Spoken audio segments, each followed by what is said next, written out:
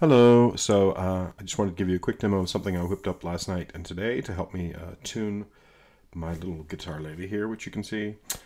This is an instrument that's just a smaller scale than a regular guitar. It's 5 notes higher, so basically this first string is, it sounds like the second string would on a normal guitar. So if you want to play a guitar tune with software that cares about that, and not just the relative pitch, you have to kind of detune this.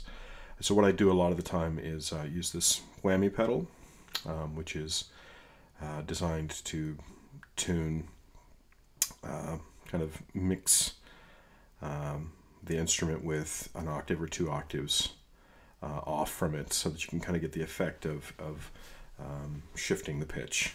So what I've done here is put the toe all the way up, and you can hear the note, which I'm going to have to mute to play for you, otherwise you'll hear the actual sound. Hang on.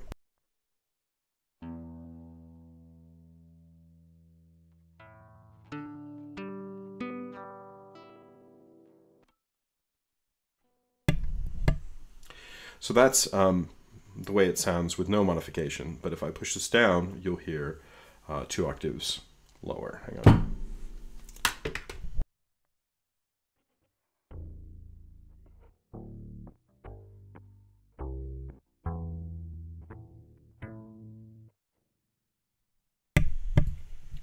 So a lot of times what I'll do is tune this by foot, where I want it to be about 5 steps off, and I'll just tune it until my tuner registers that I'm hitting E when I'm hitting this A.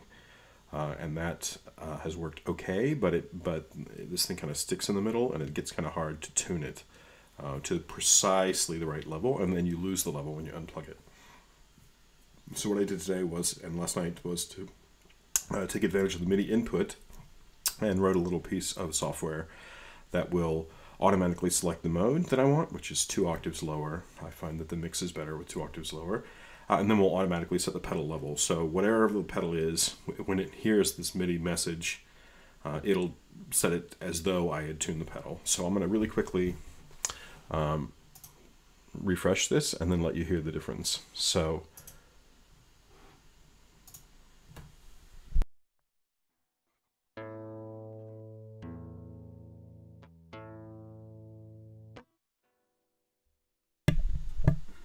And so just to demonstrate that, what I'm going to do is I'm going to play this and this, and then I'm going to play them after I've turned it off. So what you'll hear is that this will suddenly sound like the bottom when I've shifted it on. So here we go. First I'm going to do without, and then I'm going to do with. So let's give it a try.